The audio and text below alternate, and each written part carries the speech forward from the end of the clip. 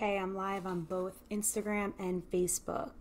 So do you want to know how to cold pitch clients without sounding salesy in your messages? This is a huge fear for a lot of people, and I believe it's the fear that keeps people stuck on platforms like Fiverr and Upwork because they're afraid of annoying people or they're afraid of seeming salesy. So it's kind of easier to stick on copywriting, bidding, freelance sites like Fiverr and Upwork because cold pitching just seems too intimidating. So in this video, I'm going to share the top 4 elements of a cold pitch that ensure that your messages are not sounding salesy. So for those of you who don't know, I'm Christine. I'm a freelance copywriter in the B2B technology niche. But before I became a full-time freelancer, I was in sales for many years. So now I'm teaching freelancers how to use those sales principles to start their freelance business and cold pitch clients and not deal with low-paying, low-balling websites like Fiverr and Upwork. So it might be ironic that I'm talking about this because I'm a former salesperson, but I'm also telling you how to not sound salesy in your messages. So first, let's just get clear on what people mean when they say they don't want to sound salesy during their cold pitches. So usually that fear is rooted in the fear of rejection, right? So they're afraid that not only are they not going to get a response from their cold pitch, but they're actually going to wind up annoying the person that they reached out to. And maybe even that you'll say the wrong thing and ruin your chances of even getting a client to begin with. So another fear is that they're being too pushy or they're being too bold and that it's not okay to be just directly contacting people. Maybe you've had people directly reach out to you in the past and you found it annoying or obtrusive or wrong or immoral or something, and now you have this thought in your mind that I don't want to be that person. And this is all very normal and we all feel this way, especially when we're sending cold messages. So that brings me to my next point, is that cold outreach is all about mindset. So if I had to sum up the mindset that you need to actually go forward with this and cold pitch and do what you need to do, it's that this is a numbers game and nothing is personal. So this is a numbers game, meaning that it's a matter of how many people you can send a message to until you get someone to respond. Now, it's a little bit more strategic than that. I'm not saying message everybody under the sun. The cold messaging technique that I teach is about being very strategic and, having a message that cuts through the noise. So it's not about being annoying, but at the end of the day, it is a numbers game. And also, nothing is personal when it comes to business, okay? So if you're sending a cold pitch and someone's not responding or they never get a response, it's a little bit awkward, but it's nothing personal. So it's a numbers game and you can't take it personal. So if you keep telling yourself that, then you can do what's necessary and pitch clients and succeed in building your freelance copywriting business that way. Now, the number one way to not sound salesy in your message is personalization. So personalization is what distinguishes your message or your email or your LinkedIn message from an automated email, a marketing email, or somebody that's just spray and pray messaging 1,000 people. It's personalization that gets people's attention and makes them say, oh, this is a message that requires a response from me. The bottom line is we open messages that are personalized to us. And, this is an analogy that I've always heard in copywriting, especially with email copywriting, is that, yes, we're sending emails directly to people's inboxes now, but you still want to imagine people standing over the trash can with a stack of mail. When you pull mail out of your mailbox, what do? You start rifling through it and you're throwing away the mail that has templated or non-specific address to on it. So when it says like to current resident, that's not to you, right? So you throw it in the trash. That's the same concept with cold emailing, is that we open messages that are personalized to us. So here's the issue though. It takes quite a bit of cold messaging before you get results and before people start answering. So we have to personalize our messages in a scalable, systematic way. We don't want to spend all day researching one client so that we can make our message super specific and personal to them. So we have to do this in a systematic way. And I'm going to show you how right now. Okay, so number one, you want to address them by their first name. This might seem super obvious, duh. All emails address people by their first name. But my suggestion, and somebody told me this years ago when I was in sales, when I was cold emailing to just, book meetings and do product demos and stuff like that, don't start with a fluffy, indirect opener. Really cut to the chase and just say their first name and a comma.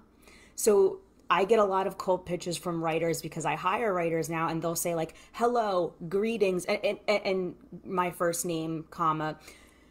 When you're addressing a coworker or somebody you typically wouldn't say like, hi, so-and-so, hello, so-and-so, greetings, so-and-so. If you were, sending an email to the person right next to you, you would just call them by their first name, and it gives this, I guess, familiarity feeling, and it kind of puts you on their level.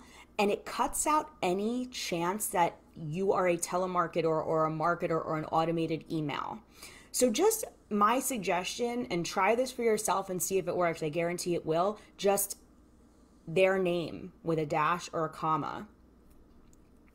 And always, always, always check if it's spelled right. That's a huge deal as well. I wish it wasn't like this because people need to chill out, but people get really offended when you spell their name wrong. I guess I have too. People call me Christina all the time, and it's kind of gets under my skin. So actually, I guess I can see why people get mad, but don't make that mistake. Double check all of your messages to make sure you spelt their name correctly. So tip number 2 is, after you address them by their first name, immediately state why you're reaching out to them. So again, do not beat around the bush. Do not include openers. Do not include pleasantries. You want to get to the chase cut to the chase as soon as possible. And the reason I say that is because when I receive cold messages, especially on LinkedIn, it's a lot of like, hey, I stumbled across your profile, and it's like, no, you didn't. And why are we acting like we stumbled across people's profiles, like on the way to somewhere else? They just like tripped over your profile. No, that's not how it works. So just come straight out and say, I'm reaching out to see if you need help with your content strategy, if you need help with your copywriting strategy, whatever. Just in the first sentence, give them the favor, do them, the courtesy to tell them why you're reaching out, because look at it from another perspective. A lot of people receive irrelevant, erroneous offers in their inbox. People will message me thinking that I do something that I don't do. They'll message me with services that I'm not looking for. We all get those messages. So by immediately clarifying why we're reaching out to people, it clicks in their brain, oh, I know that I do hire writers, and she's reaching out to me because she wants to be hired. So don't be afraid of really jumping in and say, hey, I'm reaching out to you about this writing opportunity. You're actually doing them a favor by being really concise in that way. The third part is stating why you are qualified to write for them. So just to say, hey, I'm reaching out about the opportunity, it's not enough. So saying that you're a copywriter even isn't compelling enough. So this is where your niche comes in. And I know that this is a hotly debated subject because some people say, oh, you don't need to box yourself in with a copywriting niche. You can do whatever you want. I don't believe that. I don't suggest that. I think this is the number one issue that copywriters have when they try to go full-time freelance, is that they are not choosing a niche. They are not niched down enough. So they're looking in all these different directions, and clients don't know what to do with their portfolio. Does this apply to me? Does it not? The best thing you can do if you're a copywriting business is choose a specific niche, and do not worry that your niche is too specific. Trust me, it's most likely not. It's most likely too broad. So you want to mention that you have worked for clients just like them, that you've helped clients with their exact problems. Sorry, low power. So you could say something like, I write for health and wellness companies in and I've written for Very Well Mind and Well and Good.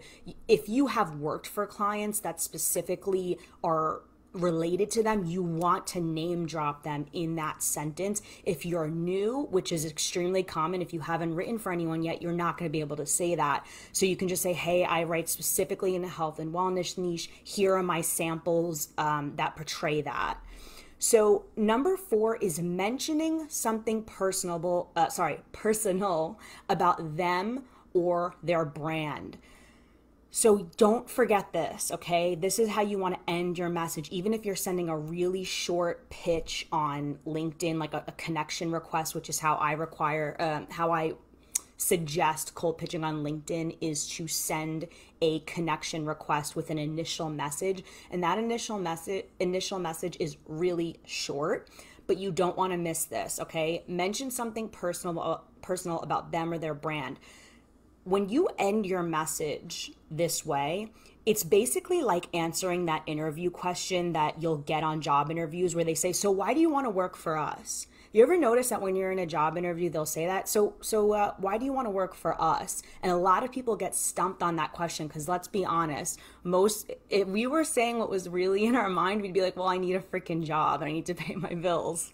But it's because people want to know that you have a specific interest in them. You're not just somebody who's looking for any type of work that a client is going to throw their way. That doesn't make people feel special. If you're on a date and someone says like, oh, why'd you want to go out with me? And it's like, well, I was just looking for anyone possible to go out with me. You feel like, okay, are you desperate? That's weird. So companies also want to know that you took a specific interest in them for a specific purpose. So what I typically do is give them a compliment on their web copy, their blog, or a recent interview that I saw them in.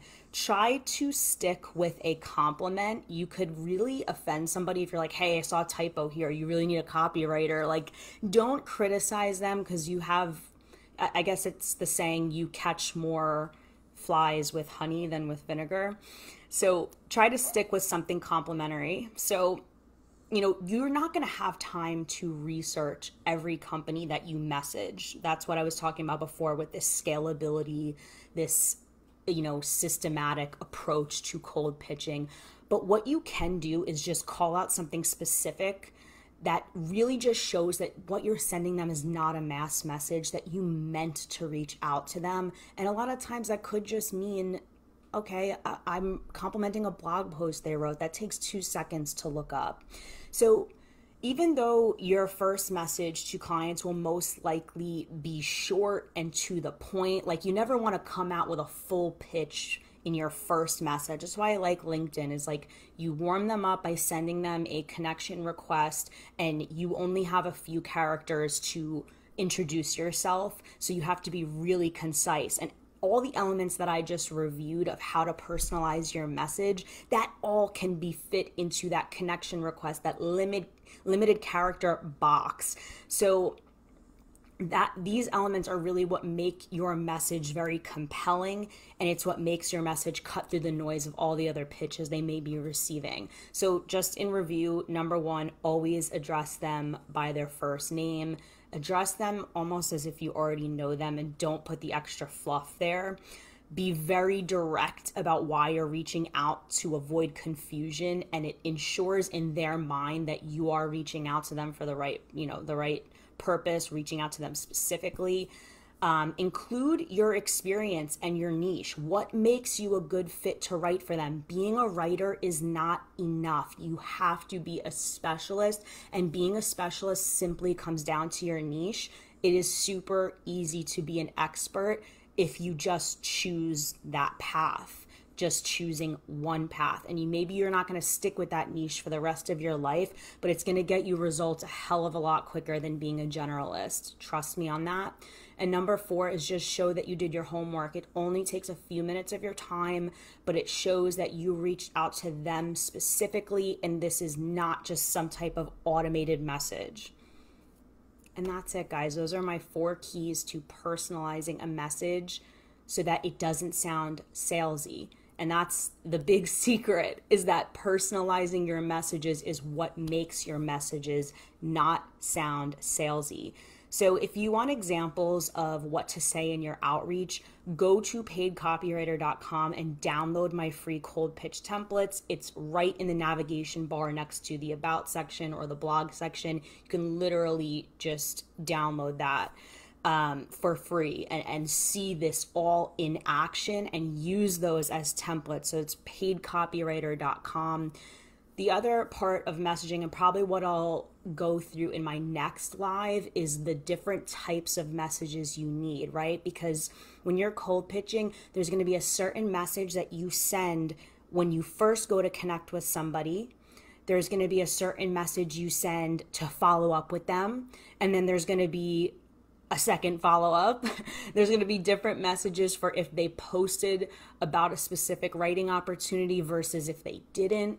So you want to have all of these templates on hand, and that's another way to systematize all of this. And actually, that's in that free download as well. If you go to paidcopywriter.com, I actually screenshot messages that have worked for me and messages that have worked to get me to respond to writers when they pitch me, and I want to share that with you for free. Good luck on personalizing your cold messages so that they cut through the noise and get responses, and don't worry about